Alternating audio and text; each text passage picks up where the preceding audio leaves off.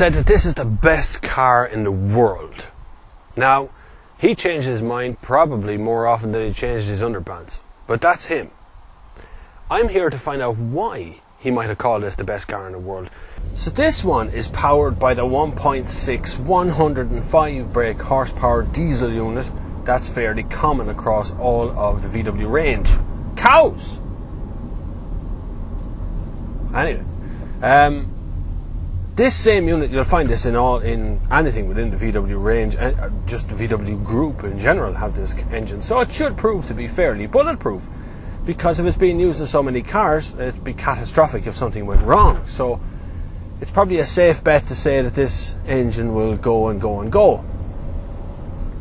The Skoda has been price pointed very carefully against the competition.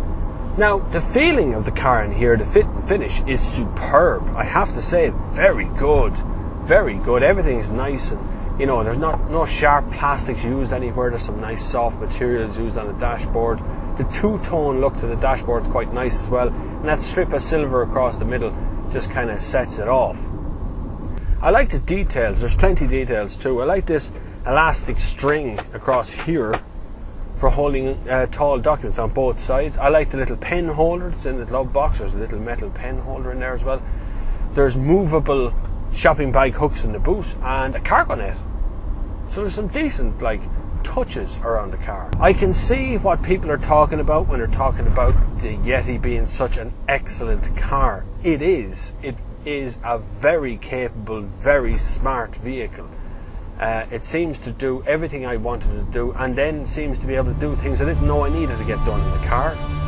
With a 0 to 60 time of 12.1 seconds, it's not going to win any races, but a combined fuel consumption of just 4.4 litres per 100 kilometres and a CO2 emissions of 119 grams means you just get an annual road tax of €104. So who cares who wins a race?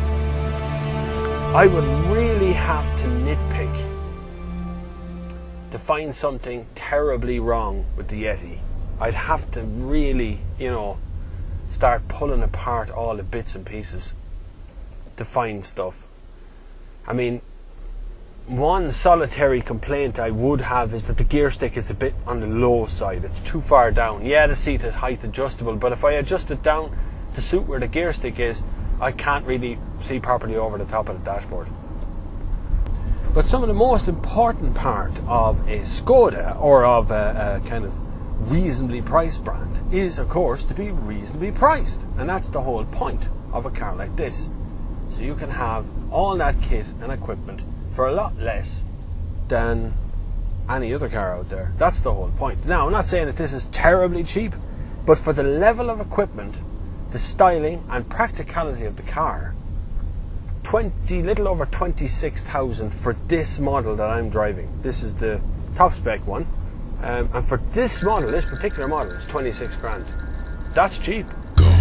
The range starts with a 1.2 petrol engine that'll set you back 22,330 and tops out with a 2-litre TDI 4x4 DSG at €33,395. So yes, in answer to your question, Mr. Clarkson, you may have come across what is the best car in the world,